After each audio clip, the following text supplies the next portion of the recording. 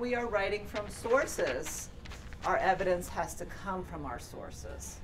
Okay, so that's something we want students to understand. It's not just about, I think genes make us who we are or not. It's what is the text. When I got to the writing part of the training, I really wanted to emphasize a new approach to teaching writing because the task is very different now. Students really have to be able to write from text. The purpose of reading the text then becomes to find evidence to support a claim. So one of the first things we do is we talk about what is a claim, what is evidence, and really provide some definitions and some examples.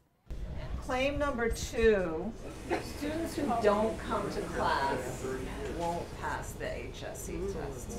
Now let's talk a little bit about evidence. What type of evidence would you accept to prove or disprove that claim? You have attendance records and test scores. Okay, attendance records and test scores. My approach to teaching writing is to really notice what I do as a writer, as a kind of expert in the classroom, thinking of the students as apprentices. When I write a persuasive piece of writing, I notice that what I'm mostly doing is stating my position, quoting from the author, and then paraphrasing what the author said. So I want students to use those 3 kind of strategic moves in their persuasive writing.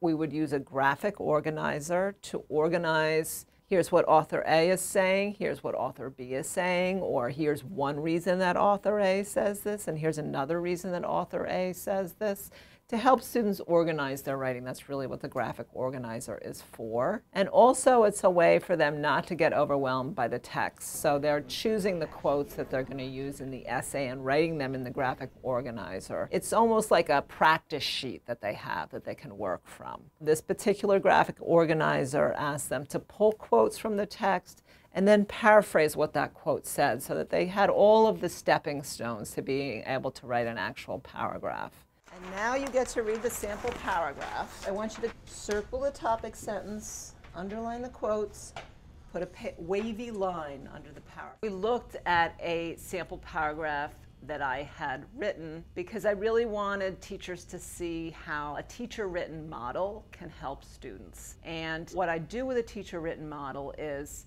I give the students some discussion questions that call their attention to different elements. In this sample paragraph, I wanted to call their attention to the topic sentence, the quotes, and the paraphrases. So we worked on that.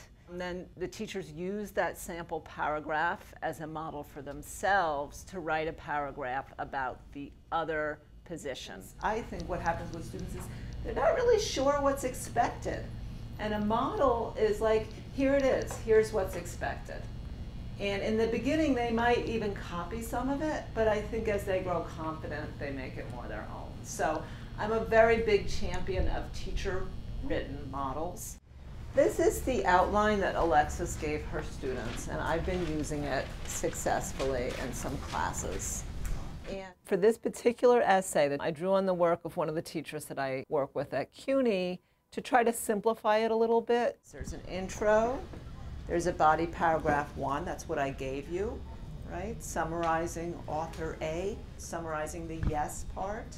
Body paragraph 2 is what you just wrote, summarizing. So I actually like to teach the essay by teaching the middle first, because often students tend to write everything they have to say in the introduction, and I want them to build out the middle. Once they've written the kind of, what we call the body, introduction is a preview. So once they've written the middle, they know what they're going to say, and they can give the preview more easily in the introduction.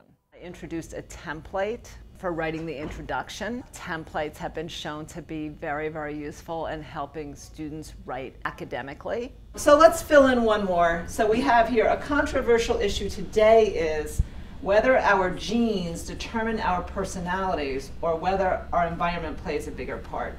Some people claim that. Genes are destiny. Okay, thank you. Okay. So you see how that goes? That's something you can do as a whole class. Then at the very end, we looked at some of the essays that teachers had written and pulled out some of the language that can be used for paraphrasing. The language that you proficient writers use. First, in Can We Afford Free Libraries? Words like first, in addition, second, those are sequence words that help alert the reader that there are points to come or that this is the first point in a series. These are the kind of phrases that students are going to need as they paraphrase if they're not going to say says or states over and over again. So one thing that you might want to do in your class is, what are some other ways you can say he states? The author points out that. Another argument for why. So those are some of the tools that they're going to need and that you're going to need to do this kind of writing.